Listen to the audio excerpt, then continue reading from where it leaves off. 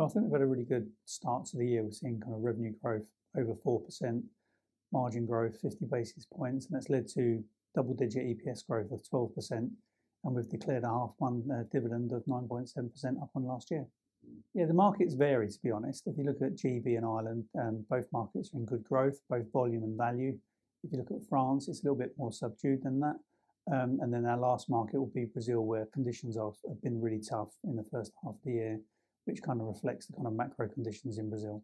Our strategy around the soft drinks levy is really clear.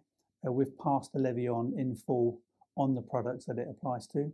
So if you go into a supermarket in the UK at the moment, you will see Pepsi at different price for regular versus Pepsi Max. We think that's the right approach because we think consumers like transparency.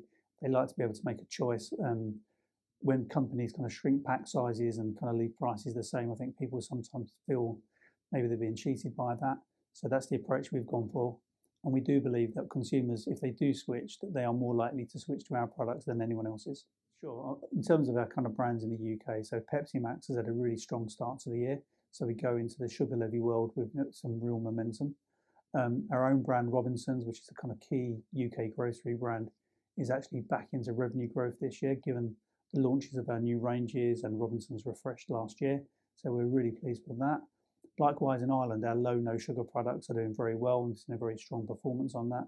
And in other markets, we're seeing great performances from brands such as Pressade in France. I think in terms of remaining competitive in the market, I think a big part of soft drinks is innovation. So making sure that you bring products to market that meet consumer needs. So you would have seen over the years that we've taken sugar out of our products. We didn't have to knee-jerk to the sugar tax coming to the market. We'd already reformulated because that's where the consumer trend has been going for a number of years. Robinsons Refreshed is a great example of a new product that's kind of all natural, no artificials, and that's kind of where consumers are kind of headed, more natural, better for you type products, also premium products. So London Essence Company would be a great example of a product that we've launched into the on-trade that plays into the kind of premium mixer market.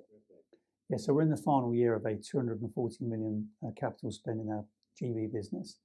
What that does for Britvic is it gives us a platform that's going to fit for the future.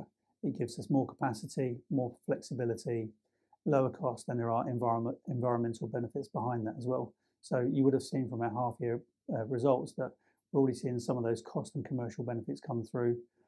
As we get into sort of 2019 and then 2020, we'll fully realise all those benefits.